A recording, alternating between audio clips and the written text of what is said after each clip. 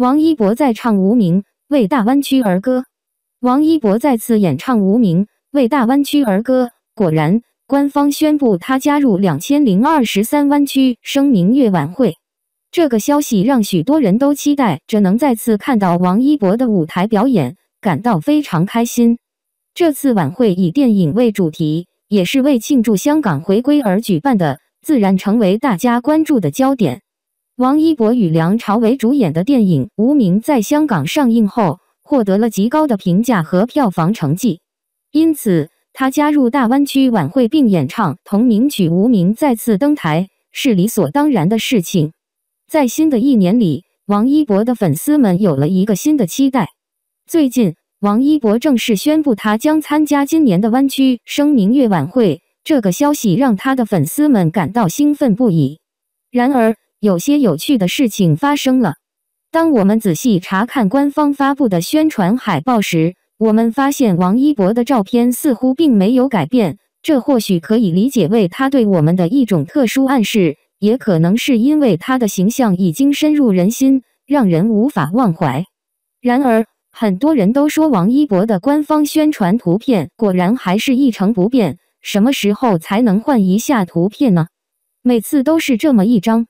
大家纷纷呼吁王一博是否可以更换图片，多参加一些活动，非常期待他的出现，满足大家对他的喜爱。无论如何，我们都期待着王一博在晚会上的表现。更令人兴奋的是，他将会演唱电影《无名》的主题曲。这首歌或许传达了王一博对电影中角色的理解，也可能是他对电影故事的一种表达。不管是哪种情况，有王一博的舞台就是吸引人的地方，这次肯定会与众不同。然而，我们都知道这次参加的艺人不少。这次活动，电影频道将同步播出晚会，我们可以期待王一博的表演。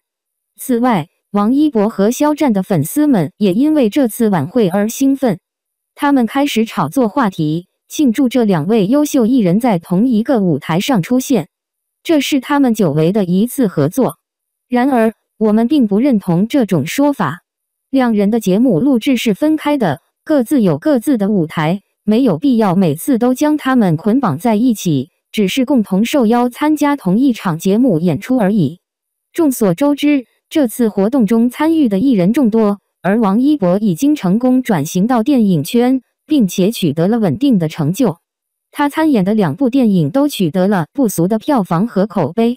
对于王一博来说，他将原本的代表作品改编成电影作品，代表着他未来发展的重心将放在电影方面。